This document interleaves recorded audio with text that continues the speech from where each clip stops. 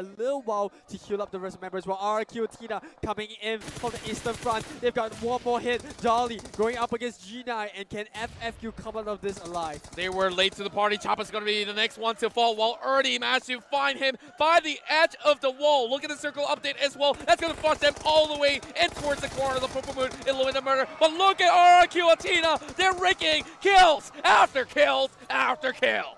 5 kills in the bag, and they've got the upper hand in terms of terrain control. I can say the same for Meg. With the murder with the grenade, they find 1 kill onto Ryu. Bucky's gonna find that back go, and Guda taking drone. Whoa. Ryu then gonna get ripped apart by all of these Thai teams. Oh, look at Arjun taking down one more member of the side of Ryu. He's gonna lob one nade. Might just connect in towards Neprico as well as Warren. Mega shooting back as well. So this might just be a perfect one. Blowing right in front of Book. Only one member standing. And God's gonna take out the rest of Ryu. 10 kills in the bag for Illuminate the Murder. And they're... How are they supposed to get in? Well, it really depends on how the teams in the end will react. We got G9 coming up against as well. He spots a rough fight from the end, and he has absolutely no idea where that's coming from. But G9, a little bit of a misplay coming in, but it doesn't matter because Ernie is there to protect the Tweens. It's going to be an M4 spray coming up for RQ Athena, and now it comes down to these two teams while Yudu Gang is turned right off into the distance. And Ernie, the only member standing from the side of...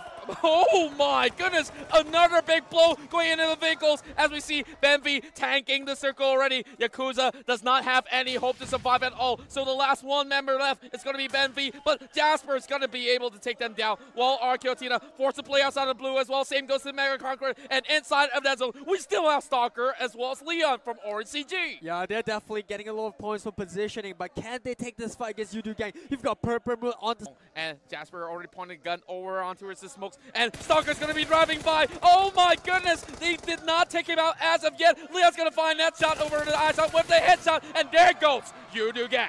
Orange CG, they're still trying to play this one out. Leon spots out Jasper as well, but he doesn't have the HP to work with. And M4 spray goes in, and we are down to our final 2 teams. Purple Moon and Louis the Murder locking horns. You got CG and Nalwin on the right fighting against Martin. There's going to be another smoke pop-up from the side of Louis the Murder. 2 Thai teams in the grand scheme of things. And the stars have aligned in Bangkok, Thailand. As we see Purple Moon trying to go in for a shred. Armjo only down to 1 HP left. And Jasper's just holding in the back foot, hoping to actually connect some shots towards the side of Illuminate the Murder. But they are all blinded by the smoke. We have seen this coming out from Illuminate the Murder before. The vehicle play as well as the smokes to limit the vision of their opponents. And they're doing the same thing right here, right now in Miramar. Martin coming in from the side. The spray comes in. Since he's the first one to go down.